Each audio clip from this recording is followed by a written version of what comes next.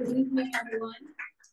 תנור רבנן, נר חנוכה מצווה להניחו בפתח ביתו מבחוץ.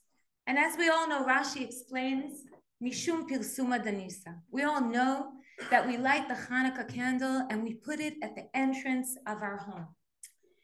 Hanukkah, to proclaim the miracle, to publicize the miracle. We all know that Hanukkah is all about dispersing, or not dispersing, or maybe dispersing, eliminating the light, the darkness. And how does one eliminate the darkness? Through light. That's the Jewish way. As the Baal Shem Tov says,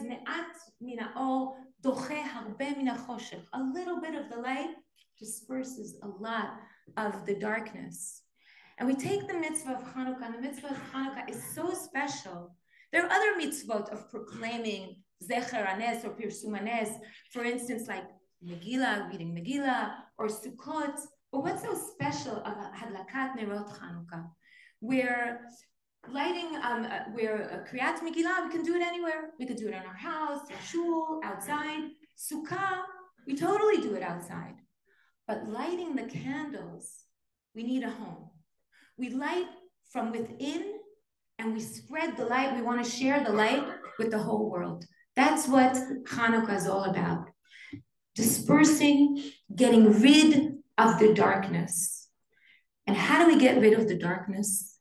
As Rav Kook said, he said, "כשהנשמה מאירה, גם שמיים עוטה ערפל מפיקים אור נעים." When the neshama shines, even the darkest, the grayest sky, the grayest heaven is dispersed, or there is light and the darkness is dispersed through the shining of the neshama. And when we take that idea of shining from within, what it means is that we take the Torah, the Jewish values of Chaviv Adam Nivra B'Tselem, of believing in a compassionate God, of Kol Adam Nivra B'Tselem Elohim, through Torah and mitzvot. That is the way from shining with authenticity, standing up for what we believe in, for our values. That is the way that we can mend this world. That is the way that we can disperse the darkness. And that is what Hanukkah is about. Taking the light from within our home, from within ourselves, from within our essence, and sharing it with the world. Today it is a great honor for us to host this panel with two great leaders who share these values. Rav Avi Weiss, I've been hearing about you a lot. We've never met, but Karen, you were Karen's mentor, and a lot of people here, and really it is an honor to host you here in Matan.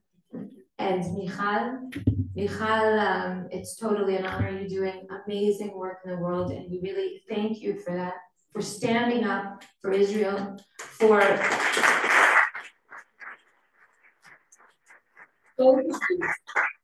sharing the light with the world and telling everyone these are the Jewish values: compassion, inclusiveness, morality. This is what we're all about, and we're not just keeping it to ourselves, but we want to spread the light and proclaim the miracle of Am Yisrael. And we really appreciate that, and this is what we wish to do. This is what we do in Matan. The Torah that we learn here in Matan, we wish to not just leave it in the Beit Midrash, but connect to the world around us through all the programs that we do, starting at a young age with our Bat Mitzvah program, which is an international Bat Mitzvah program.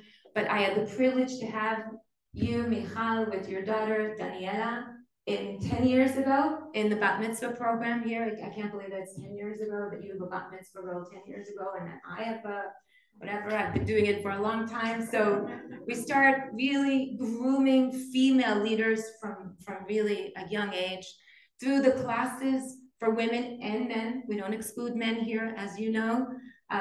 Through the classes, through our Tochniot Halacha, our Tochniot Morot Halacha, where we train women to be Mishivot Halacha. And Rabbanit Karen Jackson is a graduate of our first program of Morot Halacha, and she is a Mishivat Halacha. So we are very, very proud of you. And really, our idea is preparing, grooming leaders that stand up for the values of Israel and stand up with Torah, proud in the world and spreading the light. And I want to thank you, Rabbanit Karen Jackson and Tammy Levy, for making this happen and preparing this evening as the other evenings of Mitchabrim. And I want to thank all of you that have come tonight to stand with us and spread the light together. So before we begin, I'd like to together say a prayer, say Perek Tehillim, Shir Lamalot. Together we could say it, and we should dedicate it for our Chayalim, the success of our Chayalim, for the wounded soldiers, and for the Chazara of all of the Shvuim and Nedarim, and for the Hatzlacha of Am Yisrael. So together, let us say, Shir Lamalot. Esa einai el ha'arim me'ayin yavo ezri. Ezri me'im Adonai oseh shamayim va'aretz. Al yiten lamot raglecha. Al yanum shomrecha. הנה לא ינום ולא יישן שומר ישראל. אדוני שומרך, אדוני צילך על יד ימינך. יומם השמש לא יככה וירח בלילה. אדוני ישמורך מכל רע, ישמור את נפשך. אדוני ישמור צאתך ובואך מעתה ועד עולם.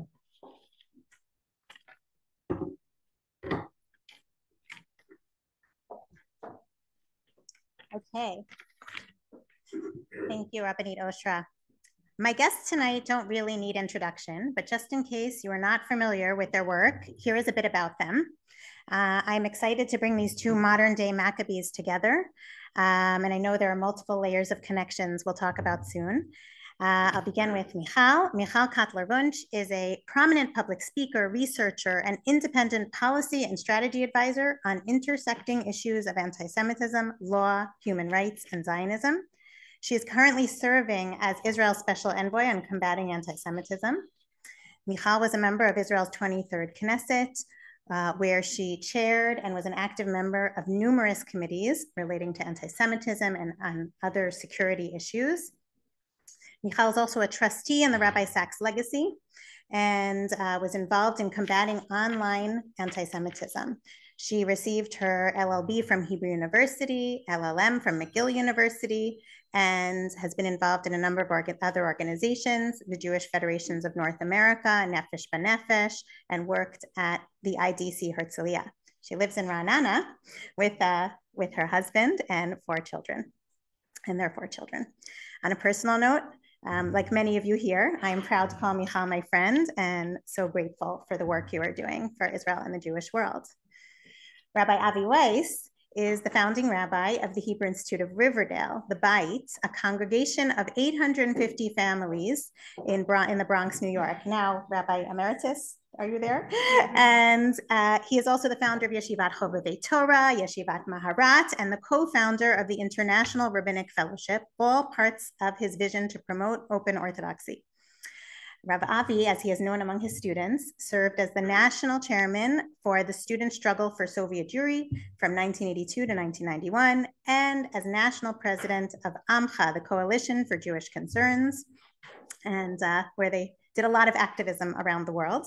He's the author of a few books, Women at Prayer, Spiritual Activism, and Open Up the Iron Door, Memoirs of the Soviet Jewry Activist, and Journey to Open Orthodoxy. I can say I've read 3 out of the 4. I'll let you guess which.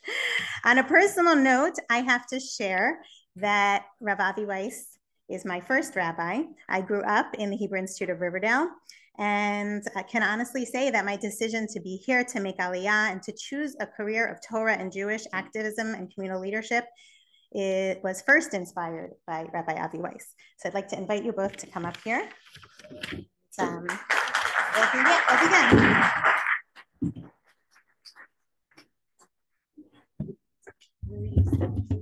I'll come here because this will be easier for us.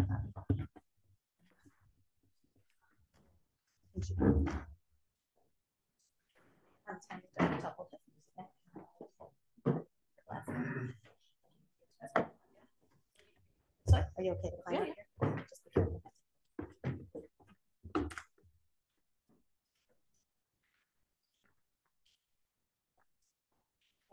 we're going to begin with our questions. Here's how this is going to work.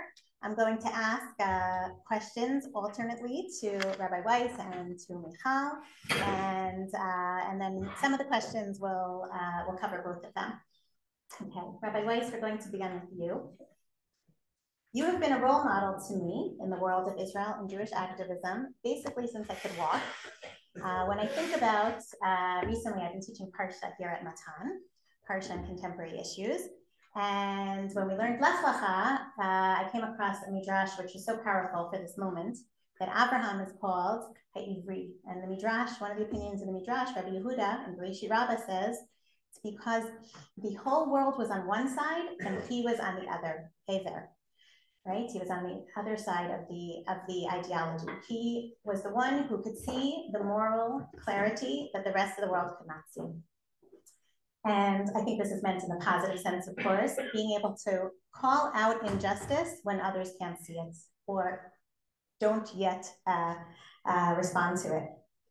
I think of you also, another Abraham, Reb Abraham, and I'd like to ask you to talk about how you first decided to hear the call of spiritual activism.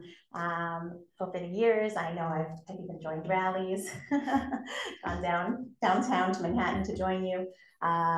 Sophia Jury was a little young for that. And after that, when they were trying to put up a convent at Auschwitz and the Amiya bombing in South America, in Buenos Aires, numerous things. So I'd love to ask you to share here, not everyone here is familiar. Would you please share some of your activist Torah and experiences with us? Tammy, I'll microphone to the Erev Tov to Erev Tov to everyone.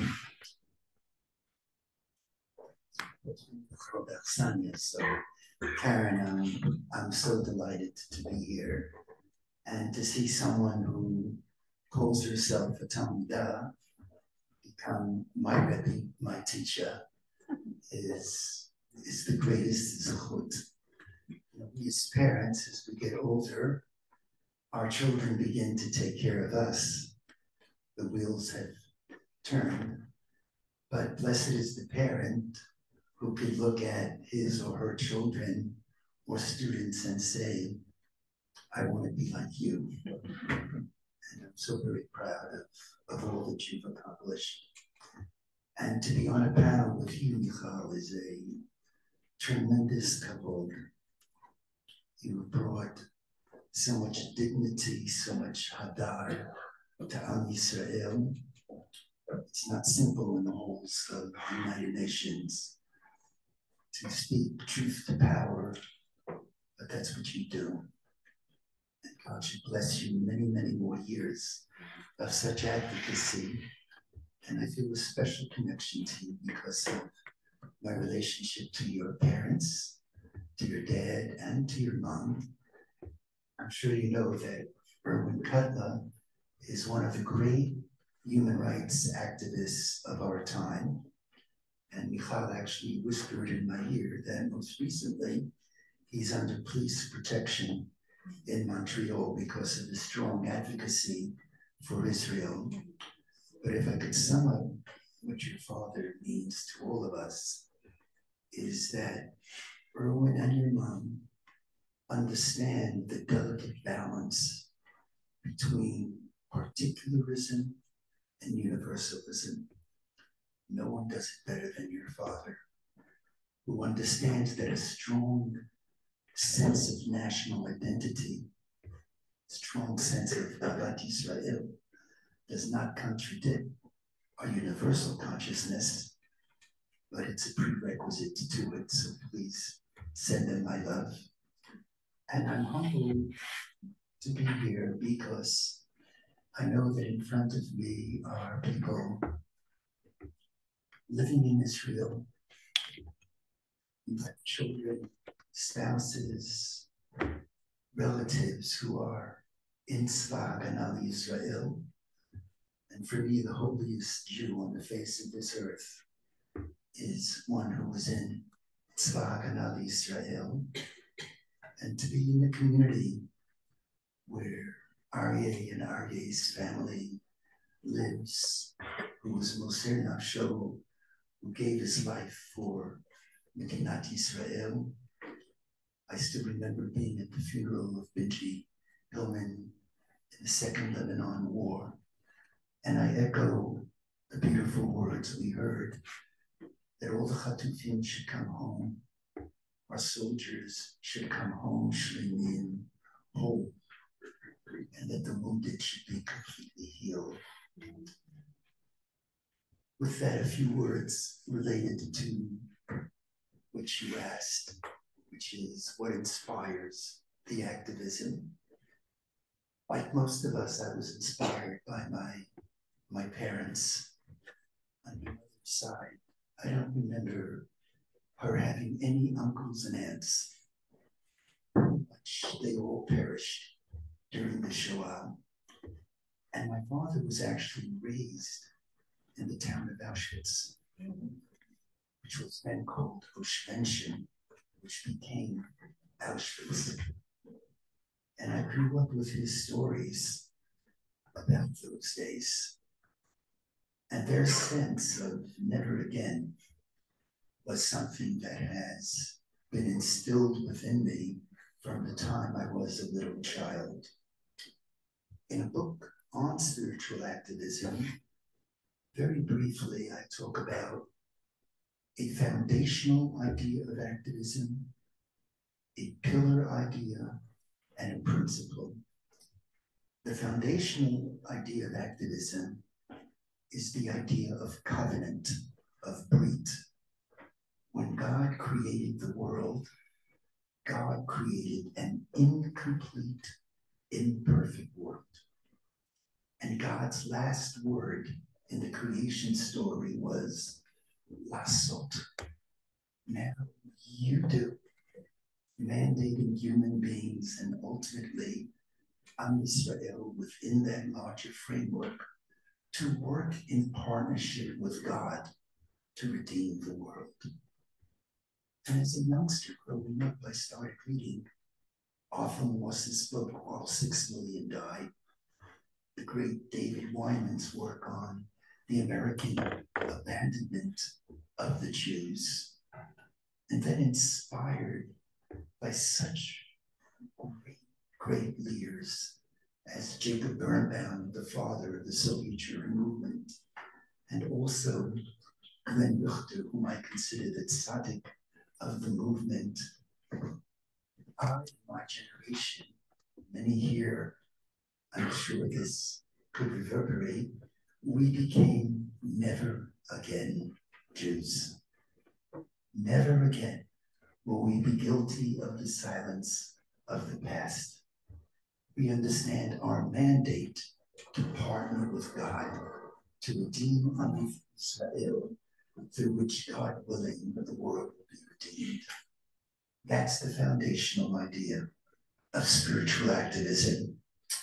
The pillar is before you can be an activist, you need a couple of loves.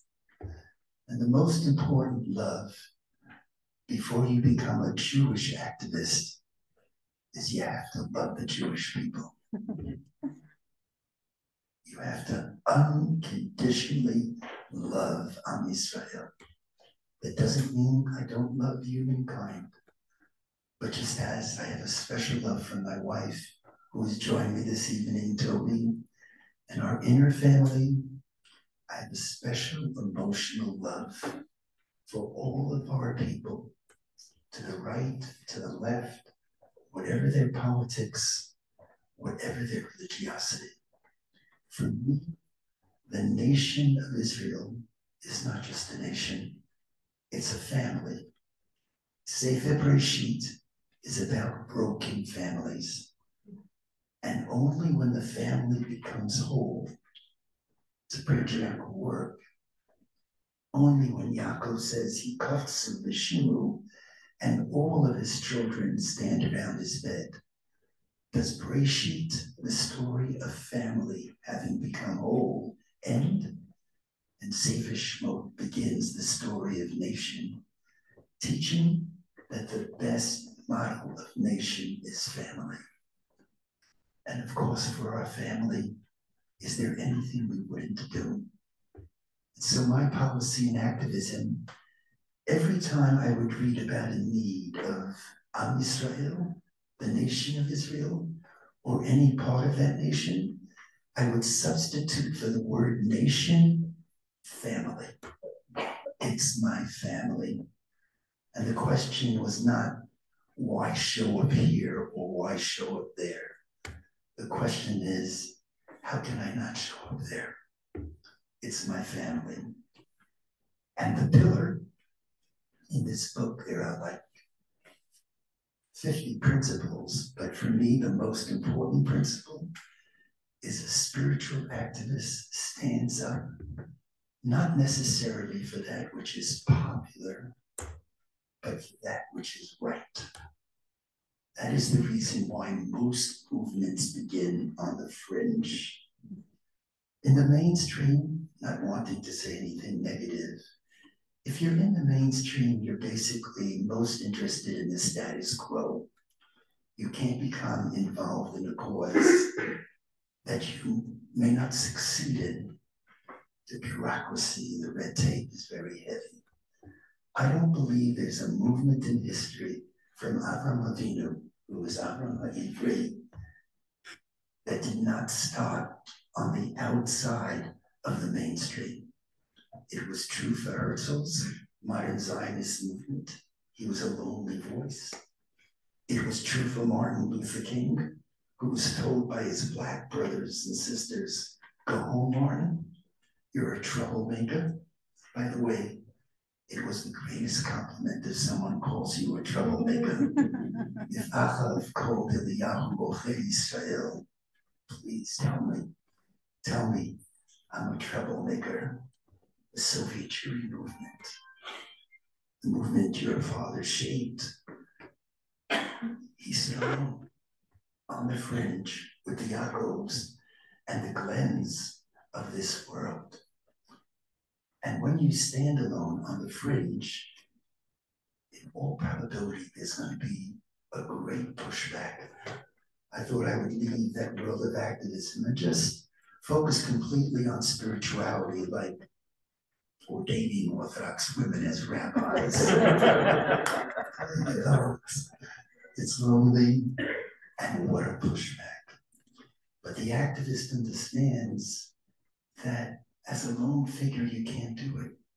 You have to navigate the criticism and bring everyone along. So Israel may not have been upfront when it came to Ethiopian Jewry or even Soviet Jewry, even Sharansky. But Soviet Jewry and Ethiopian Jewry would not be free today were it not for the ultimate mainstream within Israel. Those are the three ideas. The idea of covenant. When we get up there, we're going to be asked, and what did you do? Did you do your share? The idea of love, Avat Israel. For me, that's the foundation. I'll say something radical, even more than halacha. For me, my halacha is influenced by the love of Am Yisrael. It's to love unconditionally our people, like our family. And the principle, the test of activism is not standing up necessarily for what's popular, not standing up when you're sure you're going to win, but you stand up when you're not so sure because it's right.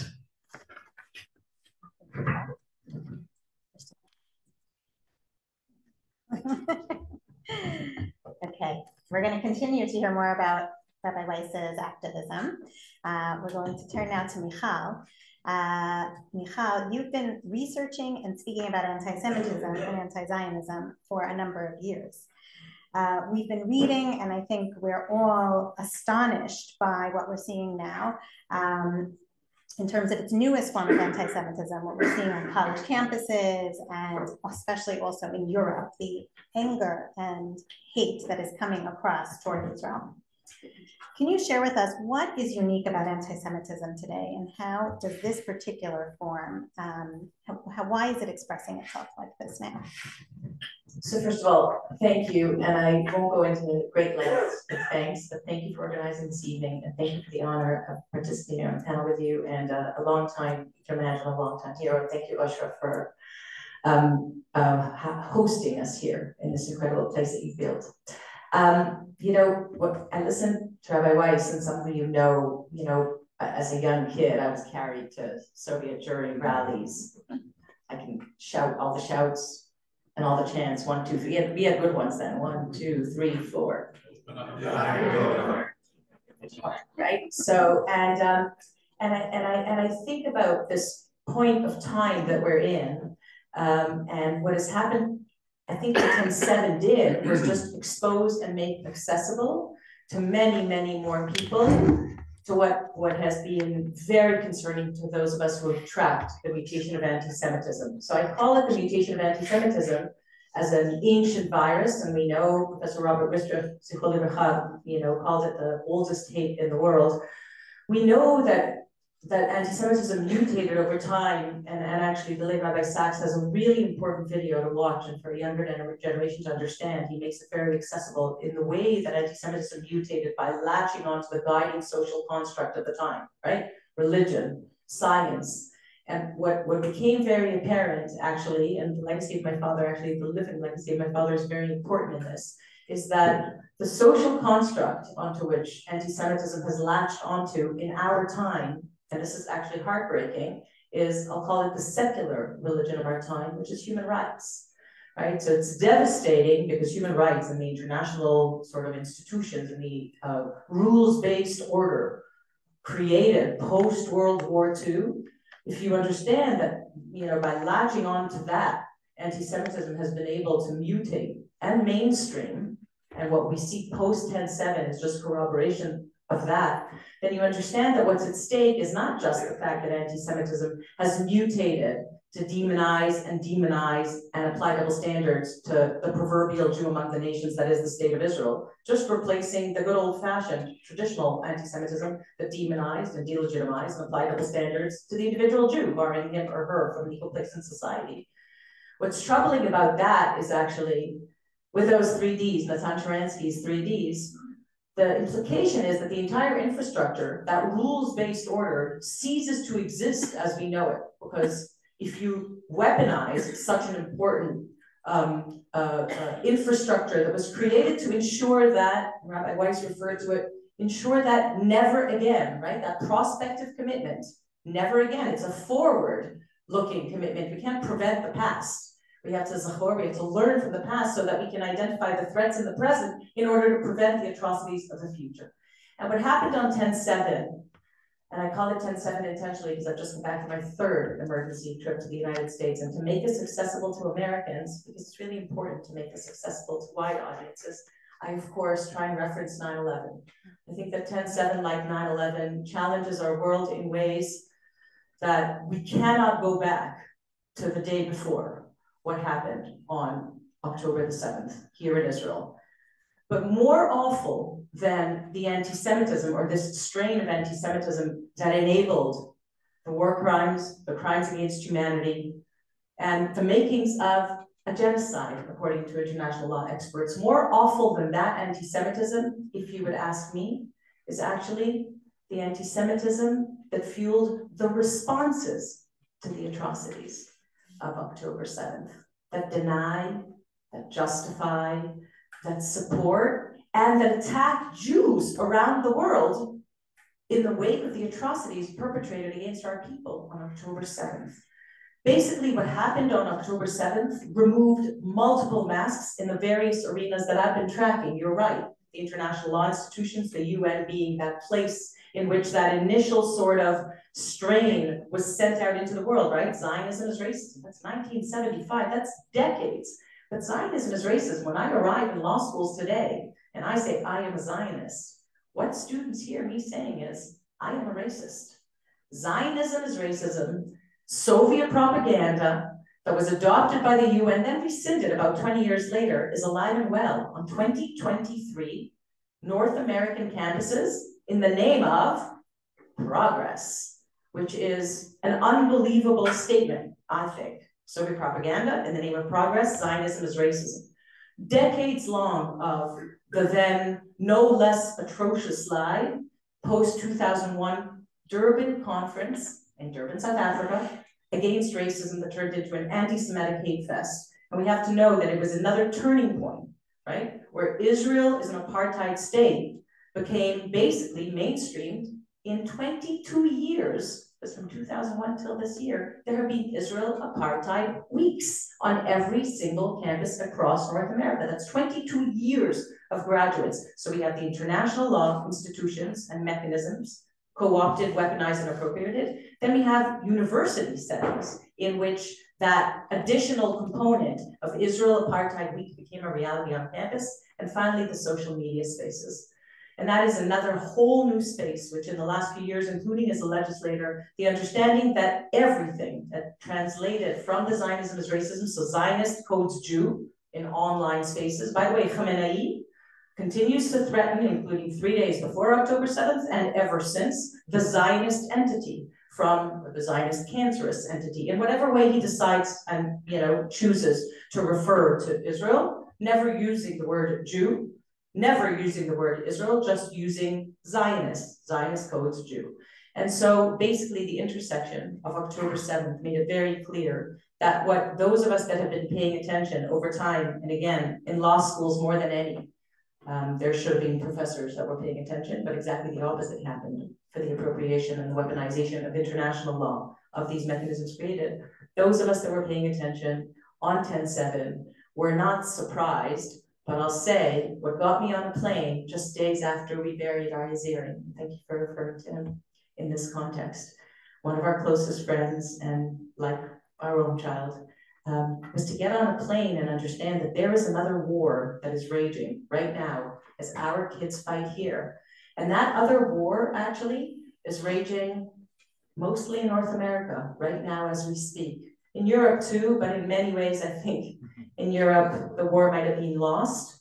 In North America right now as we speak, in the United States, there is a war, an unconventional war for public opinion, and it is raging. And it is raging on university campuses and in demonstrations on the streets and in high schools, as we saw just yesterday.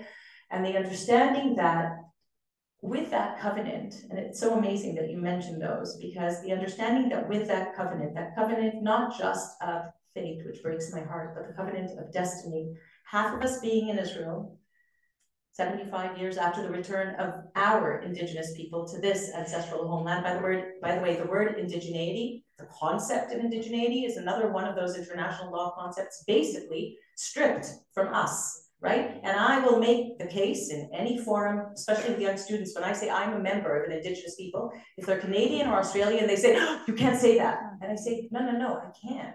Not only can I say it, I can prove it. I'm a member of a prototypical indigenous people, right? That traverses the same land and speaks the same language and reads the same book and practices the same rituals and customs and worships the same God for thousands of years. That's indigeneity. But to understand how far we've come in the application of an irrelevant social construct on our story, we are white colonialist settlers that were sent here by Europeans to colonize Palestinians.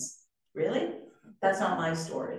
So that understanding of 10/7 and what's happening right now as we speak is where that other war is raging. And I'll say one more thing. In these emergency trips, and I've taken 3 since this war began, there are half of us that are boots on the ground right here fighting this existential war in this, what I believe is a never again is right now moment, an existential war for the survival of the state of Israel and for that understanding of our return to this ancestral homeland. But that is an existential war exactly is raging on the other side of the ocean with just as many boots on the ground. It's just that we have to be able to make accessible to them, in my view, that they have to fight this war. And in order to be able to do that, thank you for making me realize what it is. It's about the love, right? If all the people, 6 million Jews that I speak to when I'm in New York, when I'm in, in Canada as well, but mostly in the States in the last few weeks, if they understand that notion of love being the foundation of all of it, then they will fight for this family. And they will realize that this existential moment needs them to be the boots on the ground, as we are here on the, I call it the front lines, but it doesn't matter if it's the front lines or the home front command, which is all of you, everybody in this space, everyone in this country right now is fighting this war. But that they are the front lines or the boots of the ground, boots on the ground of that other war, with a presumption that we can make accessible to them the love for our people, which has been severed for many, many younger Jews in universities. And finally, that most important understanding of activism.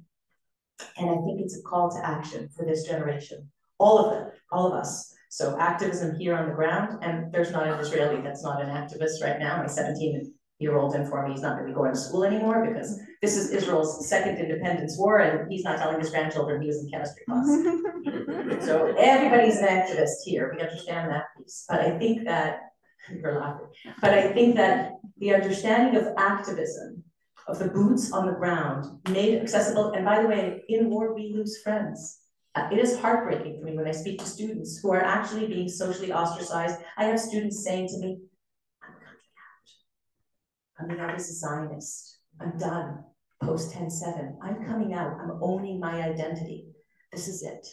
So it is that moment, and I think that those are the three sort of, areas in which that war has been raging, and they all intersected on October 7th.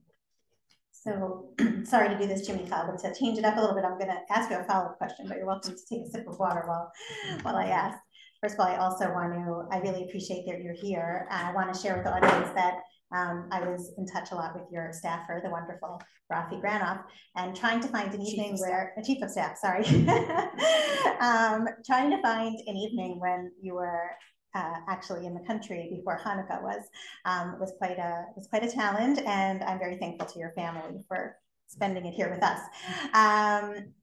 Okay, so the question I want to ask, I think that I definitely. I'm asking this a little tongue-in-cheek, a little bit to push us a little bit here. We're in Israel, and sometimes I hear fellow Olim or Israelis say, well, okay, there's all that anti-Semitism, all that anti-Zionism. Well, just get on a plane and come on over. This is the place to be. And of course, that's one solution. But in reality, and we have many friends on Zoom who are with us tonight who are from the United States and elsewhere. What is it important for Jews, for us in Israel, why is it important for us to be connected, we're obviously horrified by it. And at the same time, what should be our role there? How should we be relating to what they're experiencing? And because we're talking about them on the college campuses fighting it, but what about us?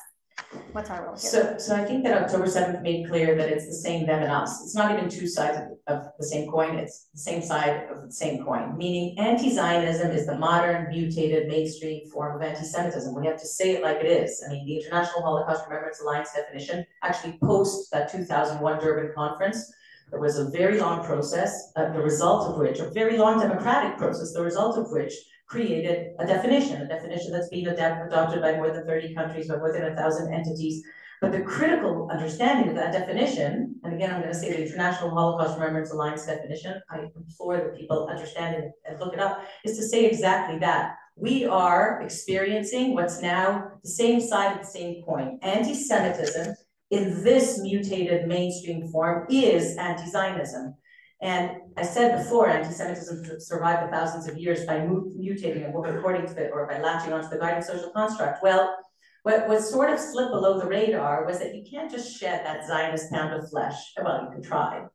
Whether you're a Jew or a non-Jew, you can't shed that Zionist pound of flesh and say, well, I'm a Jew, I have nothing against Jews, but it's just Zionists, or just that nation state, Israel. What October 7th made very clear is that is the most important understanding that we have to make accessible now, to be able to comprehensively identify and combat this strain of anti-Semitism, which not only enabled the atrocities of October 7th, but enabled the responses to the atrocities of October 7th, right? So that anti-Zionism is this form of anti-Semitism, from the river to the sea, right? The annihilationists actually echoing the Hamas charter, which has been echoed on campuses, we have to know, for, as I said, 22 years of Israel apartheid weeks. All of a sudden people realize, wait a minute, that's a call to annihilate the state of Israel. That's not just some fun chant that rhymes well. People said to me they have better chants than we do, from the river to the sea. That is an annihilationist call. It's a call to genocide. It actually echoes the Hamas charter, like Mein Kampf, committed to the destruction of the state of Israel and the murder of Jews.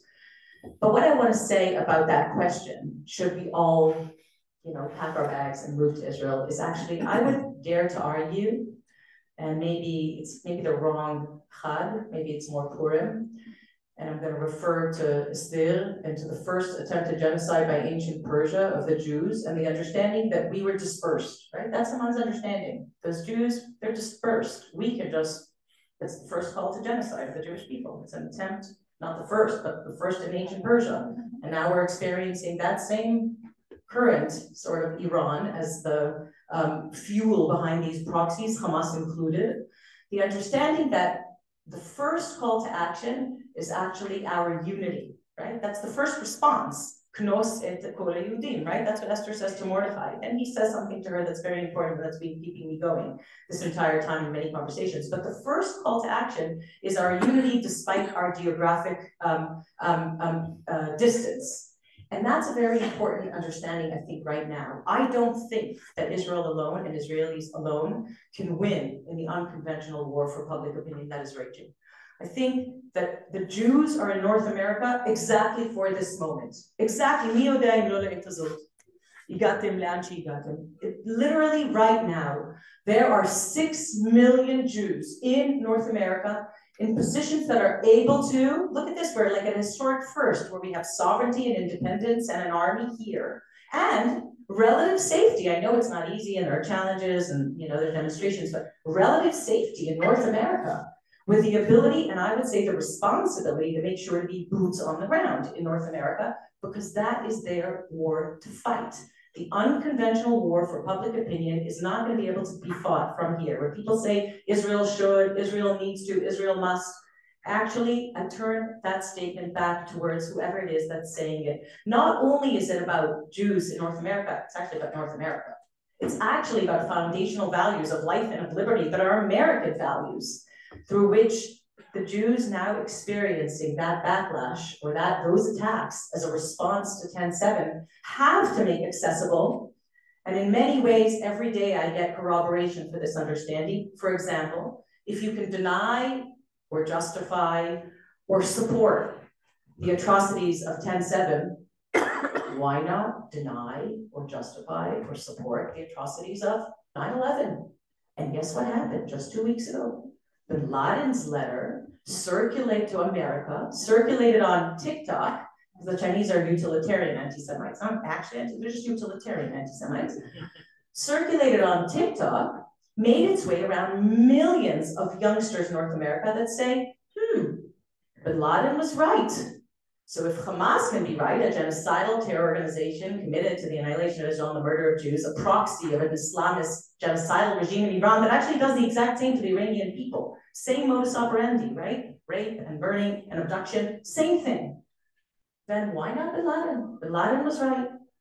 And that is an understanding that I think actually our people have as that responsibility that Rabbi Weiss spoke about in repairing the world, in understanding that we have a role now for democracies. The foundations of democracies are at risk. I don't see 10/7 as a threat only to the Jewish nation state or only to Jews around the world.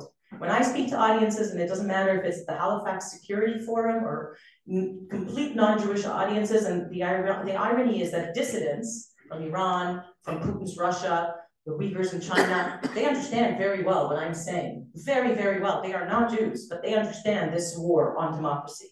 Who doesn't understand this war on democracy is those of us that, 3 or 4 or 5 generations removed actually think or thought, and that's why we need Rabbi Weiss to remind us, that freedom is free.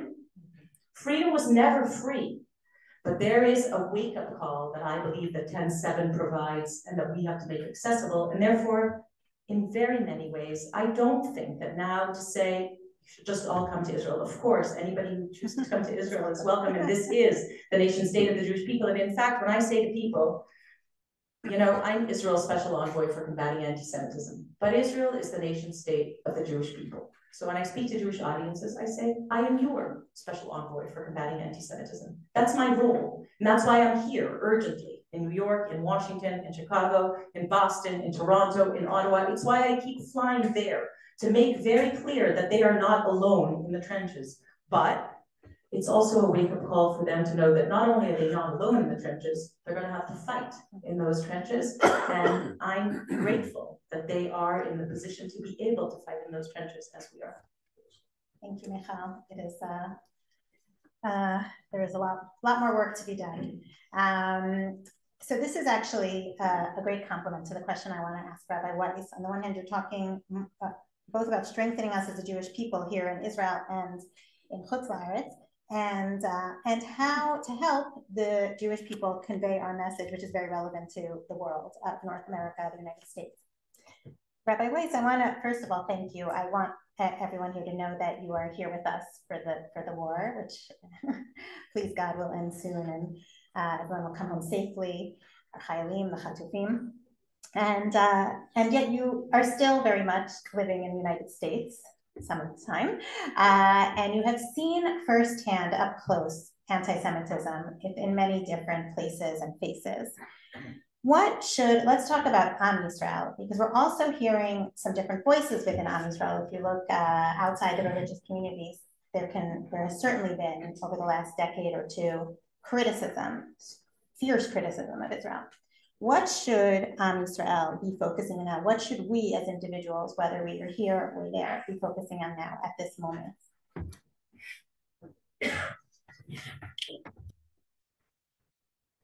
When I think about the different efforts that activists of my generation were involved with, the struggle to free Soviet Jewry, justice for Yankel Rosenbaum, the Chabad scholar who was murdered because he was a Jew in 1991, our pursuit of Nazis and demanding that Holocaust memory not be distorted, or raising a voice against such anti-Semites who ran for president like Pat Buchanan and David Duke, and anti-Semitism knows no color, or the Farrakhan's of this world, or the Khalid Abdul Muhammad's of this world. On and on and on. There's one common denominator. In the end, it was a struggle against anti-Semitism. That's the common denominator for all of the stuff that activists of my era were involved in. So I want to share with you something that comes from a very deep place that I wish I didn't have to share, but it's something that I believe is important for your consideration. Wherever we traveled in the world, all over the world, from Italy to Turkey to Poland to South America to Buenos Aires, everywhere we went to raise a voice of Hadar Yisrael, to fight anti-Semitism, the local community told us, Avi, go home. Your activities will inspire more anti-Semitism. And what I wish I didn't have to share, but I am sharing with you now, is that I believe that to this day, our community is afraid to raise its voice and declare emphatically, never again, no to anti-Semitism. And that includes the American Jewish community. That includes the American Jewish community. Now, why is it that Jews are afraid. This goes back to our personality of over 2,000 years. There's concern that if we raise a voice for anti-Semitism, and in particular, I'm talking about Jews in the Galut. I'm not talking about Israeli Jewry, who I think have a very different understanding. But in the Galut, if you're going to raise your voice, the consequence is more people will pay attention to you. And the more attention people are paying to the Jewish community, the more vulnerable we are. And one of the most important steps of activism, of spiritual activism today, I believe with all my heart and soul, is to send the message to all Jews, to send this simple message that the more we speak out with Hadar Yisrael, the more our community is protected rather than rendered vulnerable. We have still not gotten that lesson across. That, I think, is the first Tzav HaShoah. Don't be afraid. At least don't act afraid. Don't be afraid. If you don't lift your voice, you're handing victory to the enemy. The second piece, which Michal this evening and always speaks so eloquently about, we have to call out the new anti-Semitism. Throughout history, there has been anti-Semitism against our people, reaching a crescendo with the Third Reich. Jews murdered because we were Jews. And throughout the millennia, there was Christian anti-Semitism in what Roel Hilberg calls 1,500 years of Christian anti-Semitism, where they would say, we're not upset with Jews. We love Jews. We're upset with what you believe in. All you have to do is commit yourself to Jesus. So we've experienced the anti-Semitism against our religion. And for those who don't like the word religion, against our ideology. Now there's a third anti-Semitism. And that is an anti-Semitism against the land which comprises the Jewish state. This is the anti-Semitism of anti-Zionism. Now, there may be non-Zionists who are not anti-Semites. I don't believe that there are anti-Zionists who are not anti-Semites. Anti-Zionists are anti-Semites. And we have to call this out from the rooftops. No matter where that distortion, what I mean, those who are claiming that anti-Zionism is not the issue today of anti-Semitism, we have to call it out. Most recently, I had one of the greatest honors in my life.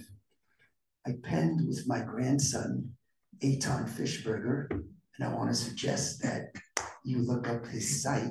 I call him a phenom. He's doing such extraordinary work for Am Yisrael as a Dover Tzahal, and he works in the kind of organization where I ask him, what do you do? What is it called? It's one of those organizations, Sabayavi, if I tell you what it is, I have to kill you organizations. We penned a piece, which basically he wrote, I schlepped along. And it was a critique of the United States strategy to counter anti-Semitism, which this past Shabbat was 6 months old. We were thinking of doing the piece, how is the strategy doing in the past 6 months? let me tell you what our critique was, as everyone was lauding it. And there's something to laud. At least they produced a paper. But how do you produce a paper about anti-Semitism today and the word Zionism doesn't appear in the paper even once? How could that be? How could it be that this paper is going to say that there's an alternative definition to era of anti-Semitism, and that is the nexus definition, which would argue that even if we are judged as a double standard, even people who would deny a Jewish land for the Jewish people, that's not anti-Semitism. How could that be?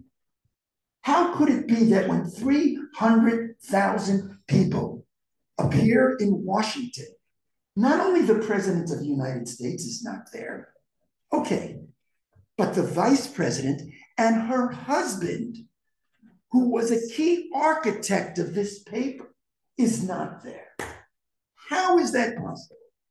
And we shouldn't be afraid to call that out, to make it clear that anti-Zionism today is anti-Semitism. And it's especially the case on campuses.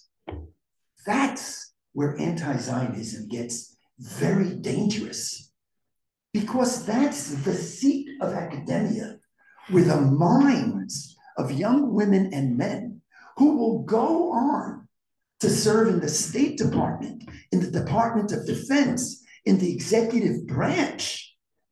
That's the kind of education that they're receiving.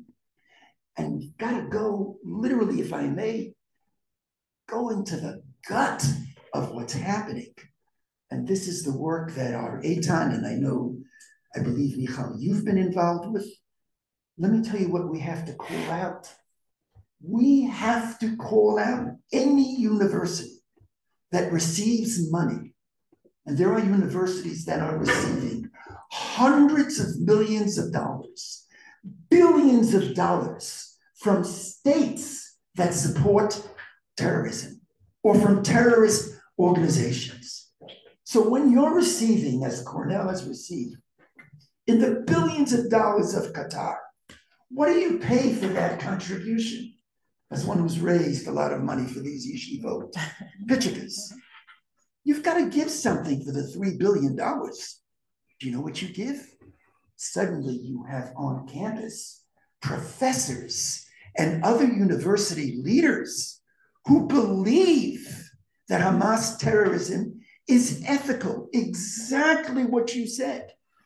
If we were to ask the 19 people who took planes into the World Trade Center, why did you do what they did? They would say it was the Musari thing to do. These are professors who are teaching that the Hamas philosophy is Musari. We have to call out those universities and demand an ethics of receiving. Just as when giving tzedakah, there's an ethics of giving, there's an ethics of receiving. And more than that, there are campuses today that have annexes in these countries, like Northwestern, Texas A&M, Georgetown. They have annexes in Qatar. Imagine students from studying journalism and engineering and all of that. They're spending a year in Qatar. You may be intelligent, but we know from the Shoah, the greatest intelligentsia could be brainwashed and believe that this stuff is ethical. Can't be afraid. We have to call it out.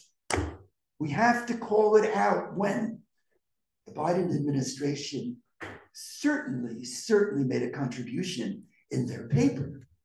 But we have to call it out that you didn't spend time on the real issue today, and that is anti-Zionism.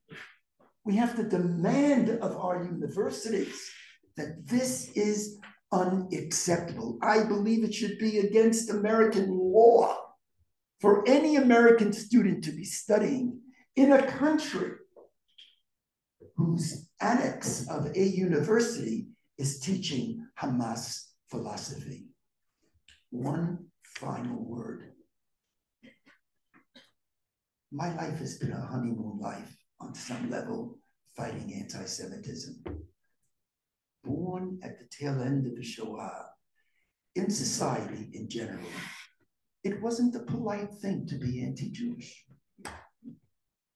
Our 6 million gave us a honeymoon period. My dear, dear friends, the honeymoon period is over. The Shoah is 80 years past, and today, for most of the world, it is a footnote in history. And now all of us, my friends in America, in the establishment, show up. Don't be afraid. Speak truth to power. That anti-Zionism, delegitimizing the Jewish state, judging the Jewish state by a double standard, demonizing the Jewish state, as Natan in his 3Ds talks about, that is unacceptable. Wow.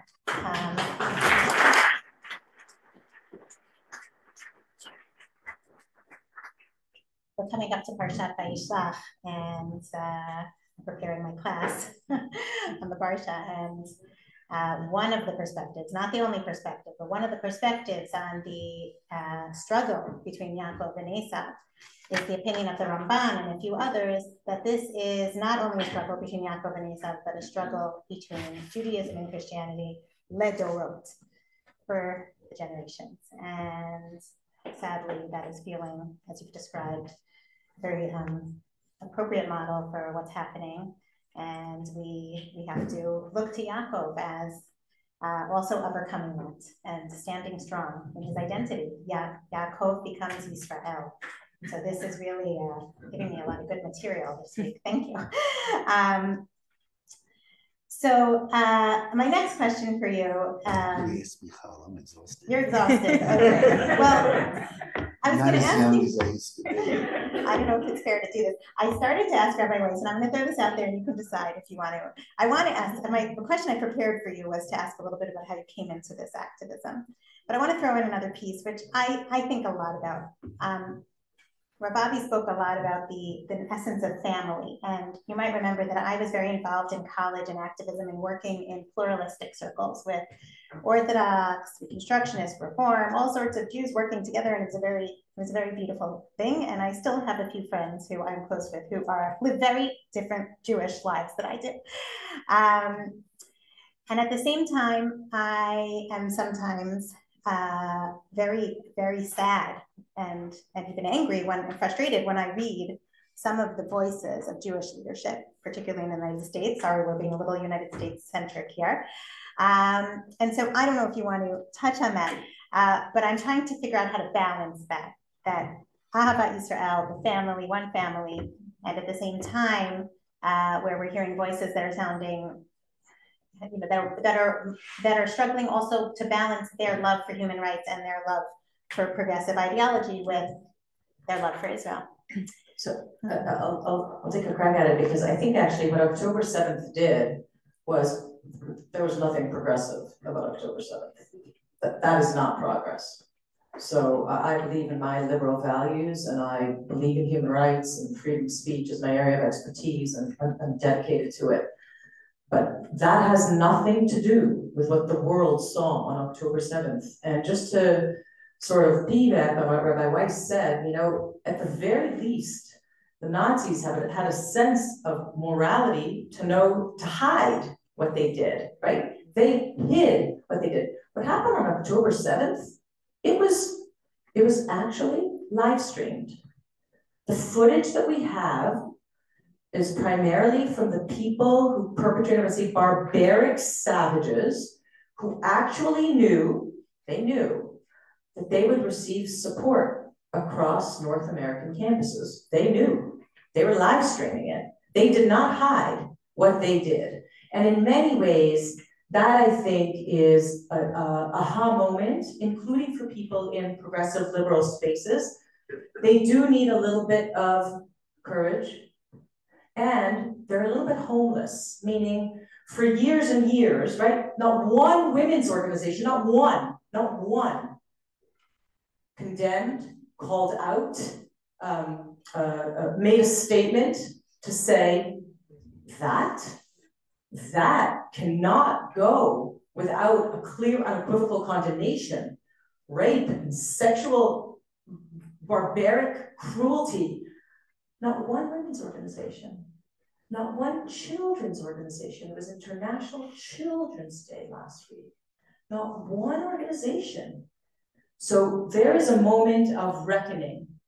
And I think it's not easy for a lot of people who thought they had found a home where they can be very, very comfortable. And they do need to be sort of reached out to. I'll say that I think that October 7th leaves us with a tremendous responsibility to transcend and reach across real or perceived differences of denomination, of religion, of geography, of politics.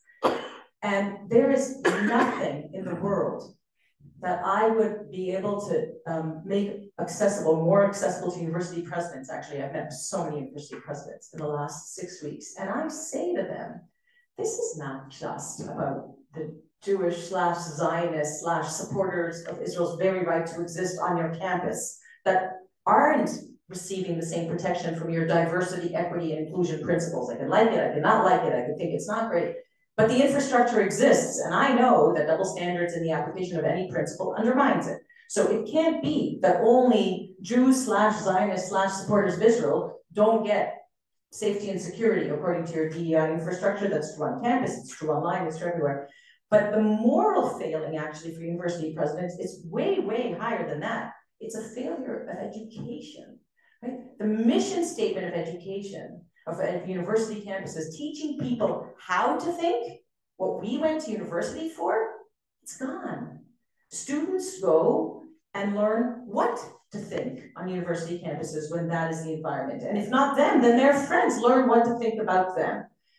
That is a moment of reckoning for those institutions. It's not just about us. And so I think that in many ways, October 7th leaves us with a tremendous responsibility. As I said, to not just be in our echo chambers where we have been, and by the way, we've just emulated the digital spaces that we live in, right? We're all in our little echo chamber, our feed looks different than each other, and we get information that by definition, the algorithm makes accessible to me because it either affirms or negates everything I believe in. So the point is that that's the business model, right? It's a business model that keeps our eyeballs. That's how it works. It's a business model. But the understanding that actually the importance of reaching across difference has only become greater after October 7th. The understanding that calling people, especially, I come from a human rights background, so I speak the language of rights. And I can, sort of contest or compete with or sit in a law school in which people throw around, human rights terminology and actually reach out to them and say, that's not what that term means at all, right? By the way, it's not what indigeneity means. It's not what apartheid means. It's not what the Holocaust means. It's not what genocide means. What Rabbi Weiss said about 80 years passing since the Holocaust, when I go to the Washington Holocaust Museum, and I say to them, I understand, your fundamental question is, how could it be? Right? How could it have been? Right? The notion. But are you teaching the International Holocaust Remembrance definition now? Because it is, again, right? How it can be, we can't prevent the past. But it is right now, anti-Zionism is the new strain of anti-Semitism. When you're teaching across high schools this important Holocaust curriculum, are you teaching today's strain of anti-Semitism that enable the atrocities of the Holocaust and enable the atrocities of 10/7? And the answer is no. The answer is no. And if you're not teaching today's strain of anti-Semitism, then actually what you're doing, and this breaks my heart, I said this, some legislators in Boston just told me that they're now going to have genocide curriculum. First of all, the word genocide, we should shudder when we say that word. The word genocide and crimes against humanity, there were no terms that could describe the atrocities of the Holocaust, so they were created in order to be able to try in Nuremberg what it was that happened in the Holocaust. If everything is genocide, well, then nothing is genocide, right? But genocide has a very important meaning, the systematic nature of it. And of course, Rwanda, it's not, genocide was not just perpetuated against our people, not at all. But the understanding that genocide curriculum is going to be taught, and in the Orwellian version in which we live, that means that not only will genocide be taught, just like Holocaust study or Holocaust curriculum, it will be utilized to say, look at those Jews. They experienced a Holocaust, they experienced a genocide, and now they're perpetrating them. That's the understanding of today's world in which we live. So when we actually talk about teaching about the Holocaust, if we do so without teaching about the anti-Semitism that fueled or enabled the atrocities of the Holocaust, and fuel and enable the atrocities, the likes of which on 10/7 the Jewish people have not experienced since the Holocaust. And in that sense, that never again, for us, means never again are we going to wait for anybody to defend us. That's the novelty. That's where 2023 is not 1943, right? The novelty in this situation is, even if we die doing so, we're going to defend ourselves. But that's where North American Jews are going to have to be more brave, to understand that we do have a nation state to which they return, which we return, even if they feel guilty that they don't live here. They're gonna have to get over it. They're just gonna have, that's the psychology of the people. They're gonna have to get over that piece. They don't live here, it's true, but we do. And the understanding that their safety depends on the fact that we survive this, and that our safety depends on the fact that they speak up and are safe where they are, on campus, on the streets, is one that I think, again, we're at a historic moment. It's a first, I think, Rabbi, in which we have had that ability to relate as a people. One of my last conversations with the late Rabbi Sachs was like, are we ever going to actually be able to lean into our identity rather than be forced into our identity, right? The covenant of salvation, covenant of faith versus covenant of destiny. Well, if we play this right, and that's where I have a great deal of hope, which I always quote the late Rabbi Sachs, means you have to have action and courage. It doesn't mean you're just gonna, there's no windfall with hope. It's action and courage. If we play this right as a people and we unite and understand that this is our war and half of us are here and half of us are there and we're all boots on the ground to win this war, we could actually, for the first time in history, positively lean in or embrace our identity. Not be forced, I mean, we will have been forced on October 7th to lean into that identity. But I think of this as a historic moment that actually leaves us with a tremendous responsibility in our generation, and certainly the next generation, the students on campuses now, that I say to them, I know you're brave, and I know it's scary. And I've had to say to students just this, I don't even remember where it was, last week or the week before, that raised their hand and say, I'm afraid on my campus. And I say, I know, war is really scary. And we are at war. There's a war that's raging, and it's harder when you're over there to feel the war because no one else feels there's a war. But I think that, we're at that place, I'd say historic junction. So we're coming soon to the end of our time, and I want to ask you one last question, both of you, to answer very quickly one last question.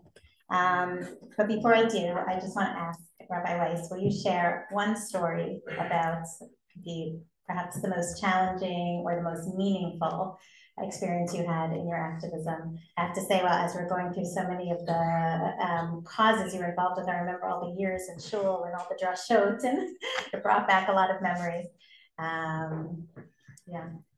I knew that question was coming. And Karen, in truth, I'm thinking about what's most meaningful about Medinat Israel in our activism.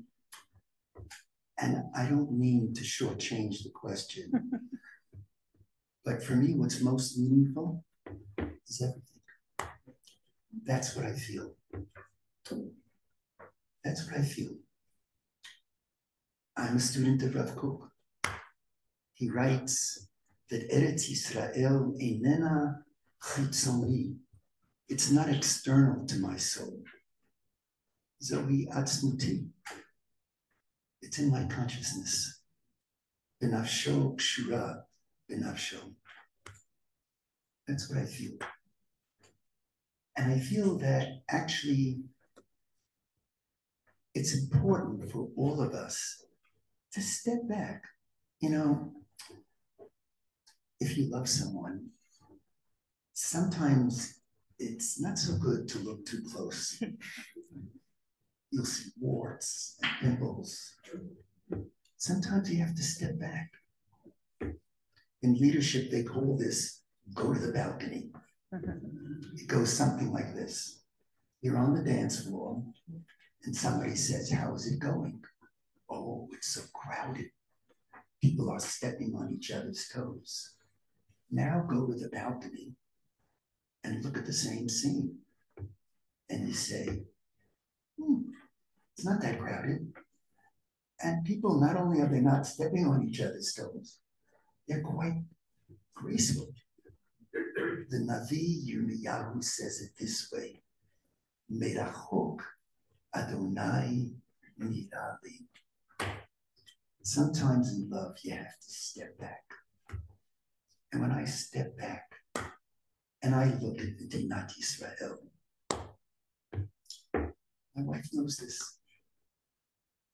From the balcony of Efrat, where our children, our Ilana, with her 9 boys and girls live, I look out and I say totally, we spent half a century building one little building in Riverdale.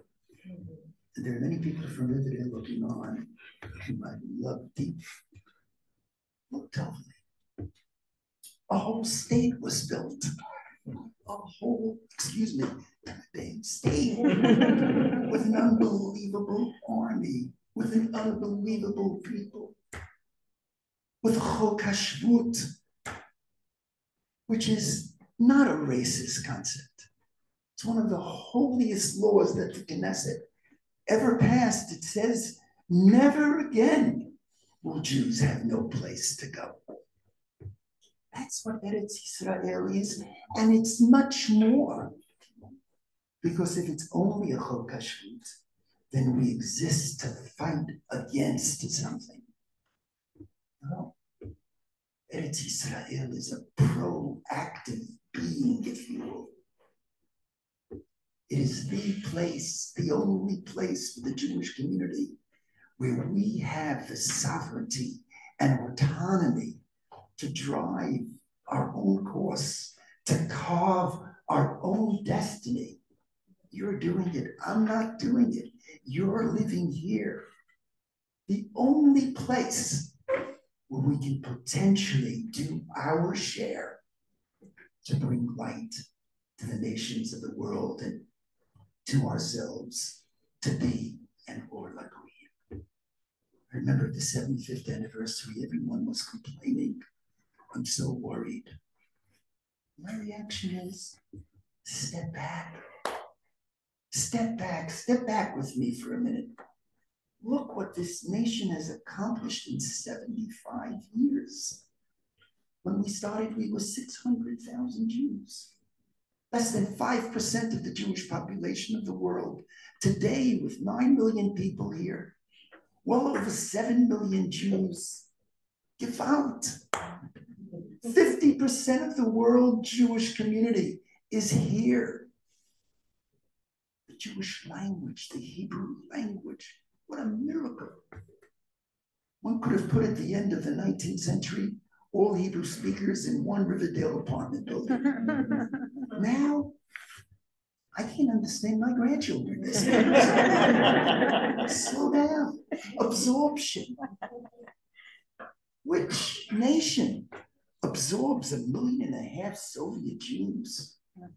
Several 100,000 Ethiopian Jews are Black brothers and sisters who didn't come here in the bows of ships as they did to America to become slaves, but with all of the issues to come here and be free. There's more Torah being studied in Israel today than Torah studied at any time in all of Jewish history. When I step back, what's meaningful? It's all of that. We've got a wonderful congressman now, Richie Torres. I've renamed him Richie Torah.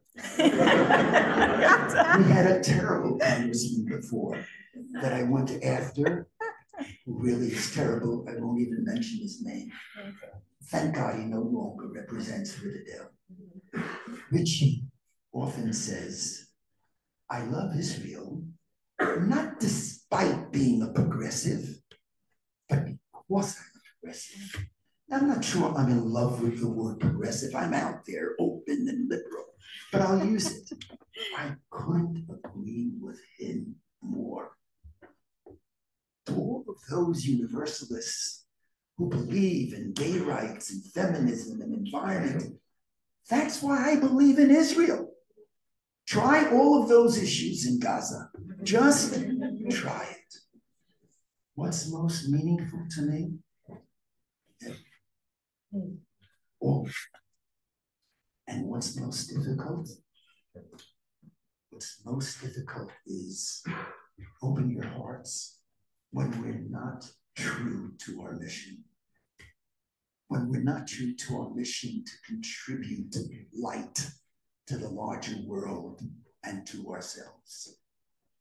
And the moment when I could remember this most, and there was one moment that changed me forever, was post-Oslo, when I was leading the demonstrations against Prime Minister Rabin of blessed memory and Shimon Peres, leading the demonstrations every day, hundreds, wherever they were. And there was such a split in our community. And then the assassination, which in my opinion was the greatest Chilul Hashem in all of Jewish history. What's most difficult, and here I'm saying something we all know, as the Ramchal writes in his introduction, I'm saying it for me to hear it and for you to listen. What's most difficult is when we're split. Sinat Achim. And I have a principle in spiritual activism that the rules of protesting against an external enemy are very different than the rules when we disagree within our own family. When we disagreed with men who covered up Amiyah, when we disagreed with the Pope who was pushing for the convent in Auschwitz, when we had those disagreements, we didn't hold back. The rules were anything short of violence. We opposed any form of violence as a means of social action, but we did whatever we wanted to do. But when it comes to Am Yisrael, join me in this prayer. It's my brother. It's my sister. It's my family. It's my child. The love I have for my child, no matter what my child does, no matter what my brother or my sister does, if it's a family that's working, it's an unconditional love. And even the way I say I disagree has to be different. I offer the tefillah, and I know you join me, that the Achdut Am Yisrael that we're feeling now as a reaction to 10-7, it being a Achdut that continues after Bezrat Hashem, we're going to be victorious in this war. That is our greatest challenge today, to listen to the other side, to recognize I don't have a monopoly on knowing what's right. The other side is a side that I can learn from as well. Achdut Yisrael, Ahavat Yisrael. Thank you. Wow. I want to give you each 30 seconds for the last question. And then Rabbi Weiss, you did promise us something. So 30 seconds on what message. We have some young people here, including 3 of my children. Hopefully they're still here. And I know this will hopefully be heard by many of our youth. What message do you want to share about positive activism, positive Israel activism with the next generation? So I spoke a lot about the International Holocaust Remembrance Alliance definition. That's our response to be able to comprehensively identify and combat the challenge. But I actually would like to refer and to remind us of Israel's Declaration of Independence, because that's the positive.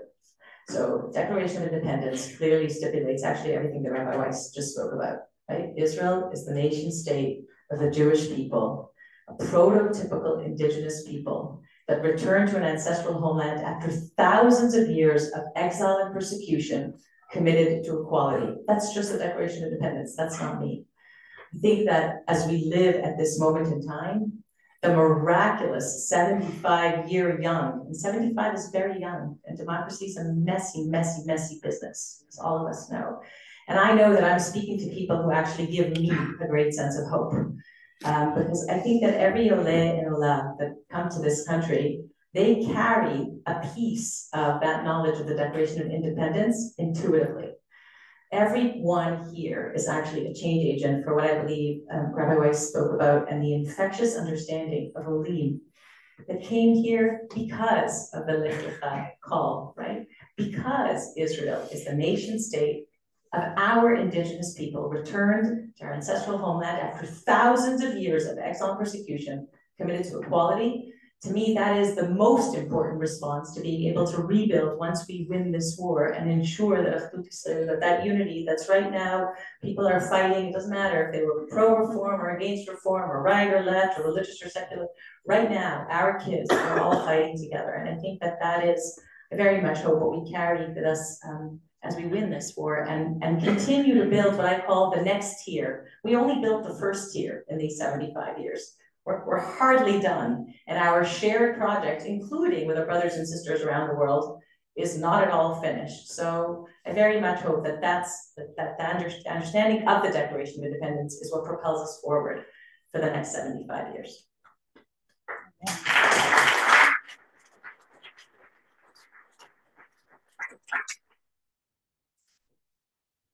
In the world of activism, it's often the case that there are people who stand with us and identify their Judaism by their standing up to anti-Semitism. And that's very important. But if that is my reason for being Jewish, I call that reactive Judaism. As important as it is, it's negative Judaism, because I'm defining myself by what I'm against. Maybe we can make up a new word. It's against Nick Judaism. And nothing against Nick. Nothing reactive endures. Leadership is change. Change is in response to a challenge. It's a reaction. But if it remains a reaction and doesn't turn proactive, we're in trouble.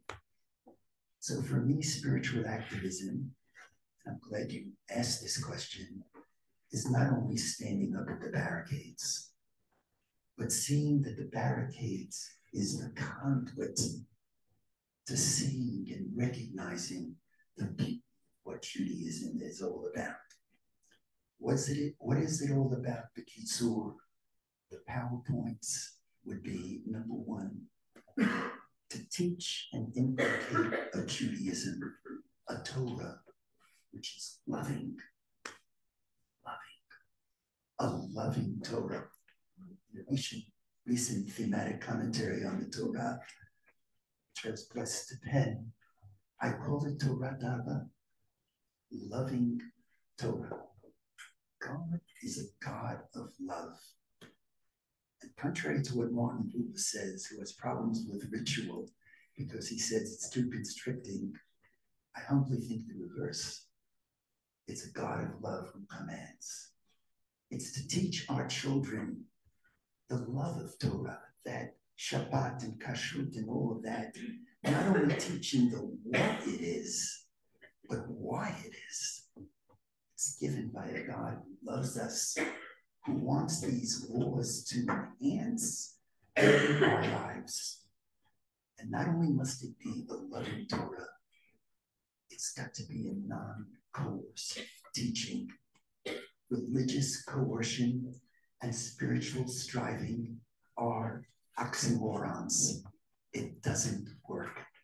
I love the Milton Steinberg essay where he writes, when we love our children or teach our children, embrace them with open arms.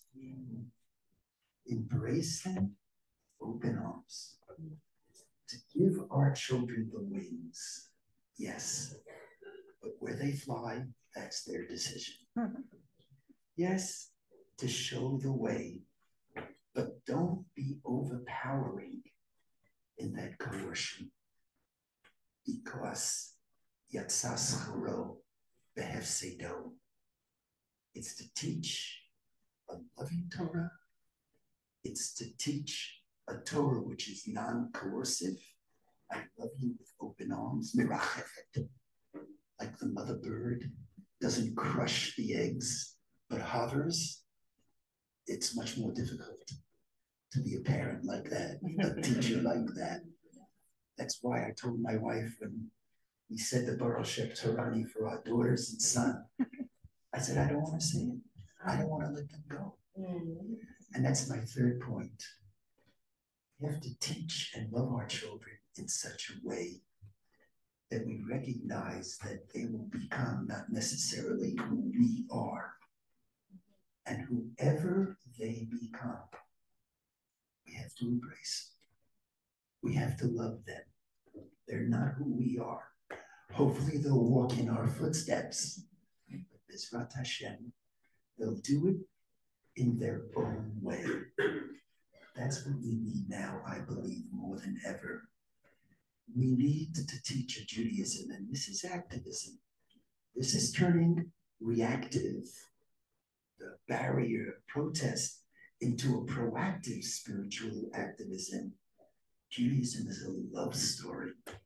God is a God of love. The Torah, with all of its regulations, I'm fully aware of it. The Torah is a book of love. And to love our children, again, I'm repeating, with open arms, no matter what they do, where they go.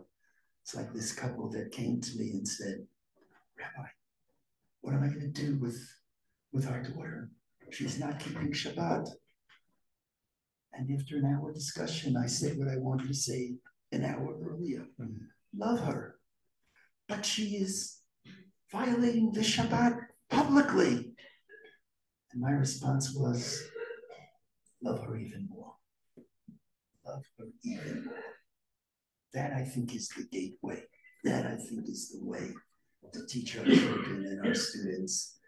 And what a joy it's been, Michal, to be with you. So I want to share, finally, something very personal. I was born in 1944 at the tail end of the war. I'm almost 80 years old. We actually came here to celebrate Toby, my wife's 80th birthday, and then the war started. What is a chut to be here now? What is a chut? Israel is a dream. And to dream with Israel means to be there not only in good times, but in the rougher times. And in the end, the good times will prevail. And I realized that the young Avi Weiss is getting up there. I'm getting close to the way I remember my father in the last quarter of his life. It's not my time. It's your time. It's your time. I feel this with all my heart and soul. Whatever success I feel now, it's not mine. It's watching for me. Students at Yeshivat Chovevei Torah, Yeshivat Marat, the rabbi of our synagogue now, Rabbi Stephen Exler. What a dream to see these institutions with Sarah Horowitz and Dov Linzer reaching new levels. And when I listen to you, Karen, and Michal, when I listen to you, I don't mean this, God forbid, in a condescending way. I mean it in the most uplifting way, Michal. My heart sings. My heart sings.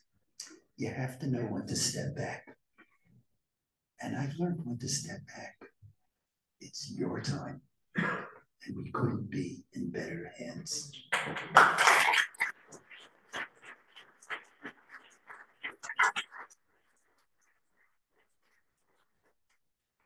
Truly been a zchut to be able to host you in Matana Shalom. Thank you. Thank you so much for being with us.